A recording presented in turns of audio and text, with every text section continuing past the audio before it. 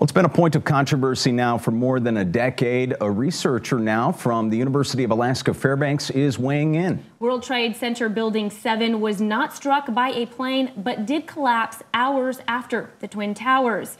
Well, now Dr. Leroy Hulsey, a civil engineering professor at UAF, he led a 4-year study which reevaluates whether Building 7's collapse could have been caused by fire, as was determined by the National Institute for Standards and Technology in 2008.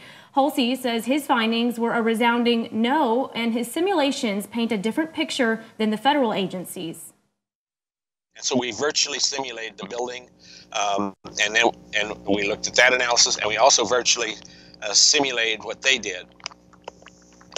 We couldn't get it to do what they were at. They did.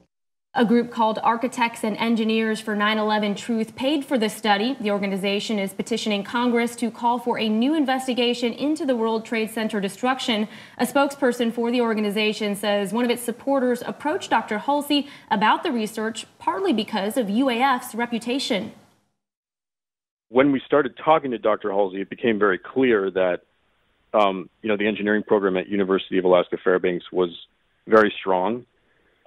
And Dr. Hulsey was the chair of the department, and he had a lot of experience in modeling structures and doing forensic investigations. And so we thought it was a perfect opportunity for us to move forward. The study is now open for a 2-month public comment period. We'll post a link to the report on our website at ktva.com.